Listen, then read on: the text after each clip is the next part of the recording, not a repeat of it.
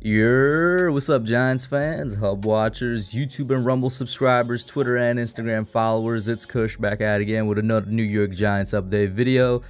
It is, of course, a much needed update on the Kadarius Toney situation. And the first thing I'll say is that this makes much more sense, and that this kind of just a little bit, reaffirms why a lot of Giants fans and Giants people on Twitter kind of refer to Pat Leonard as Pat the Rat, and kind of don't necessarily trust any report that comes out of him or from him, especially off of a TikTok.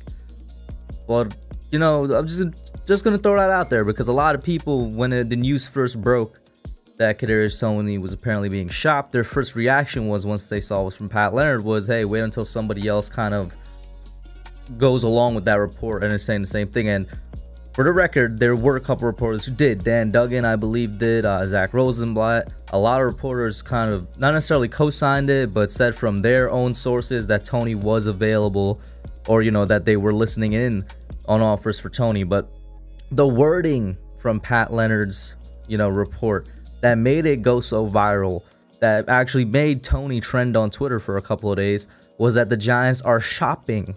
They're looking to trade. They are actively seeking, trades for Kadarius Toney, their first round pick from last year, when now, on Monday, it is not that. It is very different. It's different wording, but the wording cares a lot. All right, let's address that. The Giants are listening to offers for Kadarius Toney, which is not a surprise, because our new general manager, Joe Schoen, when he stepped in, said he would be listening up to offer for anybody that picks up the phone and called. He's quoted saying it would be against his duty as a general manager to not listen in on offers if there's, just in case there's potentially something that blows the door off. We know for a fact he listened into offers for Saquon Barkley, and Saquon is worth more to his team right now than Kadarius Toney, just to kind of put things in perspective. We know he's been listening to offers for a lot of players on this team, but there's a difference between doing that, between picking up the phone when another GM calls and then shopping the player.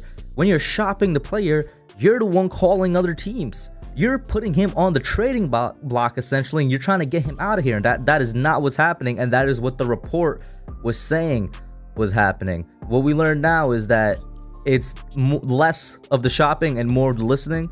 And shout out to Bobby Skinner, man, from Talking Giants. Y'all know Bobby. He's the people's man right now, because he put out during the Talking Giants podcast that Kadarius Toney has been in the Giants facility since Saturday. So maybe this report did scare him a little bit. If you go off his Instagram account, it seems like he's not phased, but I don't believe that. Any player would kind of be phased if after a year of them getting drafted, there's a bunch of reports coming out saying the team that drafted you is going to trade you. Maybe it scared him a little bit, or maybe the Giants told him to come down here so that they could clear up the situation. Whatever the case is, he's been in the Giants training facility since Saturday, and he's still there up to now. And this has been co-signed by other reporters as well. Let me just see if I can pull that tweet up real quick. This has been co-signed by Dan Duggan, by Patricia Traina, and by the man himself, Pat, right? So you got a lot of people saying that he's been there. Of course, you got a lot of the resurfacing of Kadarius's famous quote, "Media some clowns," which, at this point, yeah, media are some clowns. There's a reason I really like that quote, and I've said it before in videos and on podcasts, that I like the way he handles the media. It's not the traditional, Eli-esque way. He recognizes that the media can be pretty bad for a player at times. But let's talk about what this means. What this means is, hopefully, and this is what I said earlier, hopefully this is kind of a scare to him, to kind of scare him straight type of situation, or that he starts taking these things more seriously.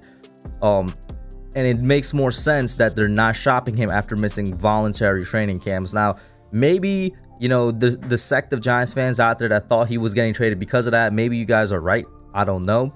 But I personally don't think him missing 1 3-day voluntary camp would be sort of the straw that breaks the camel's back in this situation. If they were legitimately looking to shopping, I believe there was something else behind the scenes that we don't know about. But it is clear that this voluntary camp was a bit more important than Toney seemed to have it in his, priority list. And well, now he's there. I could only assume, or we could only assume, that he probably does have a copy of whatever playbook Brian Daboll was giving out now. Whatever the case may be, he's there. And it makes a lot more sense now when a quote that a lot of people brought up when the news initially broke as shopping was when Joe Schoen was talking about Kadarius Toney. I believe it was at the Combine. He said he's one of those untradeable pieces, paraphrasing there, something along those lines. It just makes more sense now. Listen, it could be a mixture of both, but what it's looking like to me is that they were listening rather than shopping it, or shopping the player. They were just listening in on offers. Maybe Pat Leonard or a source to Pat Leonard got a little bit excited and, completely misinterpreted what they were actually doing. That report gets out. Toney gets a little bit miffed, maybe gets a little bit scared, gets hauled onto the Giants facility, or he gets a little miffed. The Giants were like, hey, come on down here, let's explain this, but let's also impart on you the importance of showing up to basically every workout so that we can hit the ground running in fall, so we can get this playbook done, we could get you up in with the scheme. But they're in good straits now. All right, hopefully everything is fine. We shall see where it goes from here. We all knew that Kenny Golladay and Sterling Shepard said they were going to try and reach out to him, said they were going to talk to Toney, try and get him here more involved. Whatever the case is, this is one less headache for draft. I don't think he's going to get traded. Even when, the shopping was the news, I find it very hard to believe that they were going to trade him. I mean, we were going to face a $2 million loss. Then there's the questions of what is even the return going to be if everything about, all the bad news about him is true in terms of behind the scenes and whatnot. Then who's going to trade anything more than like a 4th or a 3rd round pick for him? And that's just a loss after just spending a 1st round on him less than 365 days ago, less than a year ago. So one less headache for the draft. We could get back to focusing on, hey, tackle and corner. Now, I still think wide receiver is probably going to be something they pick up, if not as an insurance policy for not only Toney, but Kenny Golladay and Sterling Shepard as well. These guys get injured just to build up the wide receiver depth, which is kind of low right now. But you guys put your thoughts down below. Let me know what you think. Just a quick short update video.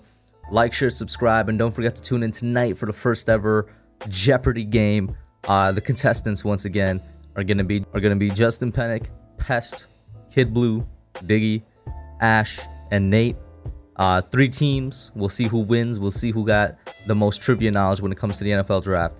That's it for now, and I'm out. Hey guys, thanks for watching. Thank you for checking out my channel, The Hub, here on Giants YouTube. Make sure you hit that subscribe button and the notification bell so you hear every time I put out a video. Like it, share, and subscribe, and I'm out.